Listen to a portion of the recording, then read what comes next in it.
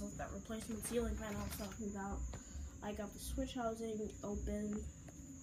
It would seem to be a bit bent out of place and it was squeezed in there.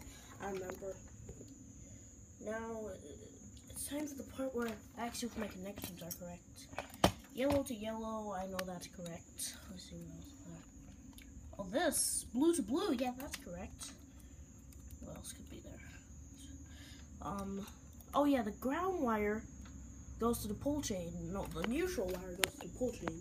I'm not sure if that's correct, but I'm sure you fan experts know, because I'm not fully an expert at wiring capacitors, but I am amazing at installing them and replacing blades and parts like that. Not capacitor and reverse switches and stuff. Okay, let's see. I'm gonna grab up a capacitor and see if any of these are correct. Okay, this is a different wired fan, which I'm slightly better at wiring than this one, which I'm gonna replace today. Well, tonight, it's okay. I'm the best at replacing fans at night.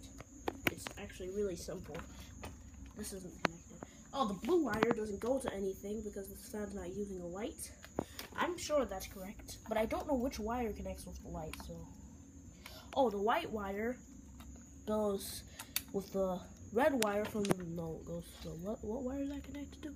The white wire coming from the ceiling goes to the white wire coming somewhere, probably from the reverse switch. No, the reverse switch connections are fine, I think. No, the white wire coming from the, nah, I don't, okay. I seriously have no idea. You guys observe this. I'm gonna get the best shot of this as I can because, sorry, my camera is not the best quality. This is actually pretty good. Let's see, the capacitor and stuff. I don't know if the pull chain works. Yeah, we can't get a diagram for this, so please tell me if you can do anything about this. If you find a diagram, just tell me, and then I'll make a video of it and upload it to your channel. And if you do that for me, and if it's correct for windy fans, which are not in your country, probably.